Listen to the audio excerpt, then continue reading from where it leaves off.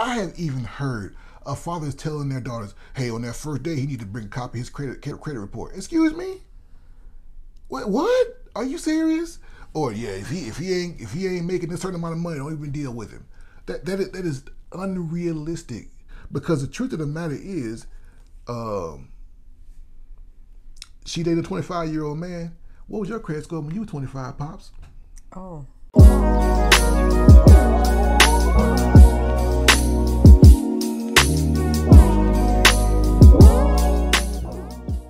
Hey guys, we are back with another video. We're Meet the Simmons.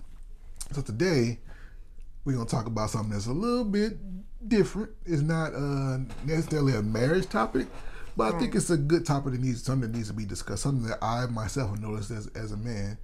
We're going to talk about how fathers keep their daughters single. Ooh. Now, this is something this is something that's not really talked about a lot. It's something that people generally don't discuss. Yeah. But I think it's something that's worthy of being discussed. Because what I'm noticing is when I talk to a lot of young ladies, especially ladies that have an active father in their life, that was there and he was on Johnny on the spot and all the things a father should be, when they start having problems in their marriage or their relationship or they're looking for a mate, they tend to compare the young man to their father, which is a good thing in a way. And I'm going to discuss how us as fathers, because I have a daughter also, that we are really inhibiting our daughter's ability to choose a mate. That's crazy. So fellas, I want you to listen up. Father's Day coming up. This is my gift to you. So I think it's important. So number one, you speak from a place of fear as a father. Every father's worst fear, and any man watching this will agree with me, is somebody hurting their daughter. Somebody emotionally, physically mistreating her. And so a lot of fathers speak from a place of fear when it comes to telling their daughter how to choose a man. They don't let no man ever, and this and that. And you're right to give her the information, but you got to watch how you present it to her, because what you do is, if you're fearful, then she's going to pick up on that fear, and then she's going to have fear of men. So you got a lot of women running around here that are absolutely terrified of men. And then the media engine doesn't help either, because the media is constantly portraying men as abusive. They hurt you, they cheat on you, they take your money, all these things. Lifetime, Element, we've done whole videos on this stuff about how they make they scare women. And so as a father, your job is to embolden your daughter and give her the tools she needs to choose the right man. Don't put that fear in her. Don't do that. Don't tell her that, well, you know how men are. Men don't. All they want is one thing, and you don't do that. Yeah. You don't do that, because guess what? She didn't get here by osmosis. You slept with somebody's daughter to have a daughter. Let's get that straight. Let's put it together. So don't do that, guys. Do not instill fear in your daughter. Do not come from a place of fear. Come from a place of mentorship and a place of love to teach your daughter what to look for in a man. What do you think about that? I agree. I think, and this isn't just for biological fathers. These are father figures. So, so you might be in a position where you're a coach, or you're a pastor, or you're a male that's in some sort of authority or leadership, and you're looked at godfather, uncle, whatever, grandfather.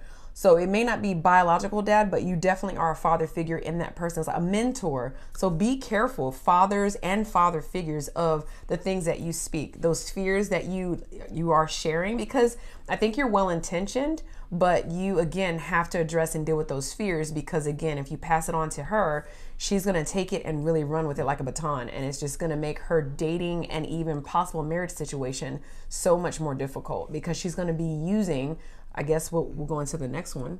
Yeah, I love that about the father figures. Yeah, that's important. There's a lot of, especially in the black community, and it just overall, fathers in the home is on the down scope. Yeah. So number two. That's what we were leading up to. Yes, many fathers put unrealistic expectations on the man that's going to marry their daughter because of the fear thing. We don't want her to be hurt. We want her to have the best man possible, but it's unrealistic. Well, how were you doing financially when you were 25? You just got your credit right last year. Stop the cap.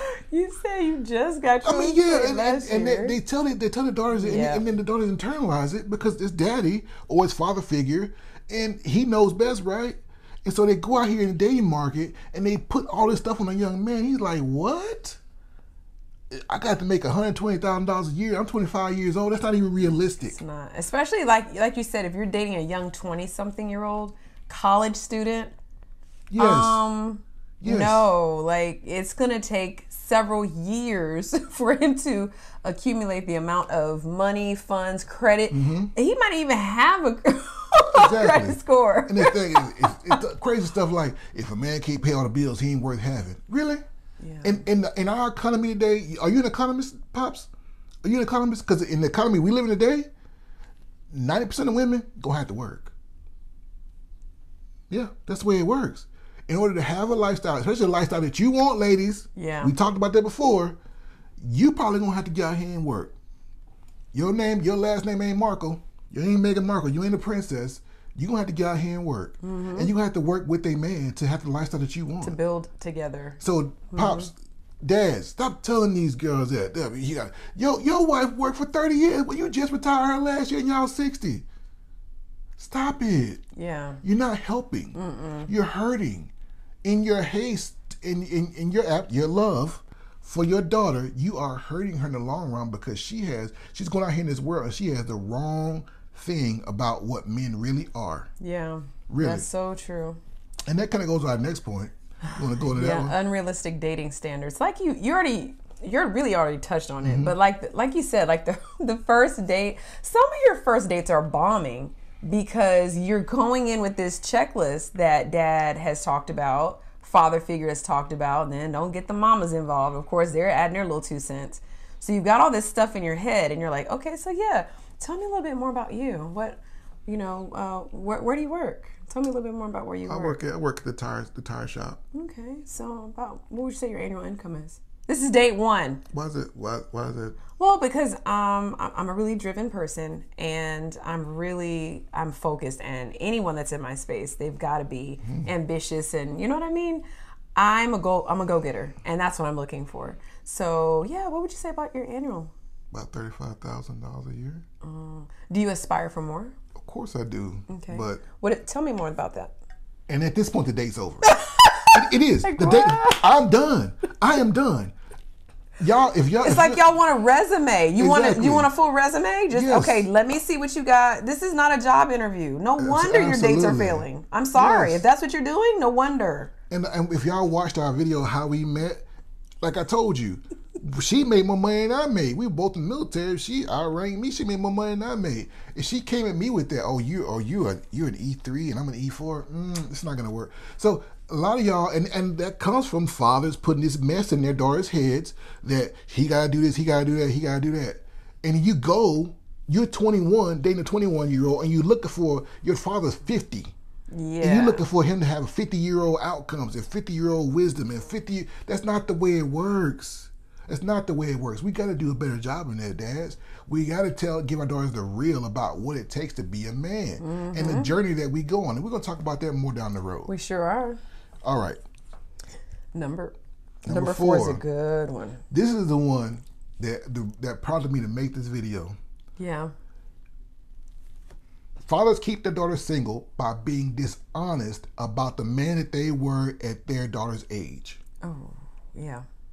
So your daughter's 25 years old and she's dating now. She's beautiful. You raised her up. She's a fine young woman. She's going about her business. She's doing good things.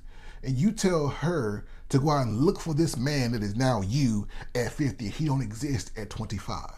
You're dishonest because when you were 25, you was sticking everything you could stick. Oh, wow. You was in and out. You was in and out of every woman's house you could be in. Oh, okay. You said house. Yeah, I didn't know and you didn't know who you were. Because guess what? Most of us don't know who we are at 25. Yes. You didn't have your credit together. That's true. You were making $20,000 a year. Some of you still was living with your mama. But then you tell your daughter to go and find this man that could do A, B, C, D, E, F, G, who's established and he's 25. How fair is that? You're being dishonest and you're being disingenuous and it's hurting your daughter. Yeah. Because daddy knows best. She's going to go out there and look for what dad told her to look for. And guess what? He ain't out there. She can't find him. So then she's internalizing everything that you said. And then she starts to kind of look at herself and like, well, why can't I find him? Apparently he's out there. And you start getting low self-esteem, thinking it's something that you're doing wrong when you might just be set up to fail. Yeah.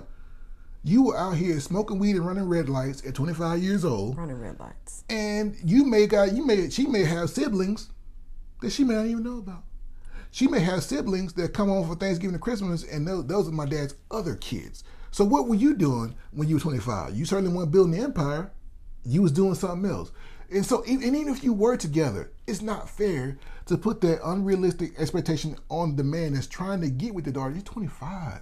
I'm just using 25 as an avatar. It could be 25, it could be 20, 21. Yeah. I got married at 22. It would have been completely unrealistic for my father-in-law to tell me at 21 years old or 22 when we would get ready to get married, you can't be with my daughter because you ain't making what I make. I'm 21. I'm 21 years old. So this is the problem I have with that, because I see the back end of it. Yeah. Guys, fathers, I see the back end of it. You have these girls that come and talk to us. I want to be married. Okay, what are you looking for? A man like my dad. Did you know your dad when he was your age? No, you didn't, because you weren't even born yet. You were very, very little. And I guarantee you, the man that he is now at 40, 50, 60, he was not at 20. He wasn't. I guarantee you that. Because it takes time. Because it takes time to become a man. A man has to take what I call what's called the hero's journey. Mm-hmm. The hero has to go on a mission to become. And that's what men do. We grow up, we leave our parents' home, we go on a mission to become the men that we become. And it does not happen overnight. And it don't happen by 18. No, it doesn't. Or 21. Or it just 31. Yes. Or 41 for that matter. It's a lifetime. Because I'm 43 years old, I'm still on my hero's journey. I'm still becoming the man that I am trying to be. I'm better and better every day. But guess what? The man that I am now at 43, I was not at 23. Nope. Almost day and night. And so this is what we do to our daughters, guys. We are messing them up because we are telling them, we're filling their head with all this stuff. That's not true. And they're out there looking for a unicorn, and they don't exist. And we wonder why the rate, especially in the Black community, why there are so many young ladies that are single. Mm-hmm. And this is a big part of that we're looking for these things that don't exist. And you're in your 30s, late 30s, early 40s, and you're still looking for this guy that you haven't found. And even, like you said, even in your 40s, you're still growing, you're still becoming. Yep. It's still a process. And now you're being really picky, and the guy that you're looking for, he may have kids, been married. Like, this is... So the best thing you could do as a father, the best thing, and this is what I do with my daughter, the best thing you could do with your daughter, my daughter will be 15 here soon, and we're starting to talk about boys, but the best thing you could do for her is help her to understand the masculine journey. Yes. Help her to understand how men think, what a good man looks like, how he operates, the things that he does, because there are certain characteristics that good men do. Mm-hmm. Good men are punctual. Mm-hmm. Good men have manners. Good men are nice to people. Mm-hmm. They're also very helpful. They're masculine in their approach to life. They're logical. These are qualities that you want to tell your daughter to look for. Don't get her to go out here and attach no dollar amount to it, right, or some career to it. Go marry a doctor. Go marry a lawyer. You know how many doctors and lawyers go outside their wife's head? Like, stuff like that. You need to help her to understand what a good man looks like. And the best thing you could do is teach her patience. Teach her how to vet a man. Teach her what qualities to look for, what things to look past. I don't care if you pull up in a Bentley, don't worry about that. If you pull up in a Subaru, don't worry about that. If he lives in a one-bedroom apartment with two roommates, maybe he's getting somewhere. Where is he going? Mm-hmm. These are the things you have to teach your daughter about how to look for a good man. Because if you make him the boogeyman, every man's they only want one thing, then you're going to put fear in her. Yeah. You're not going to get the result that you want. So that's something that I thought we need to put out there. You know what? And I think we'll end the video right there. And with that, that's enough said.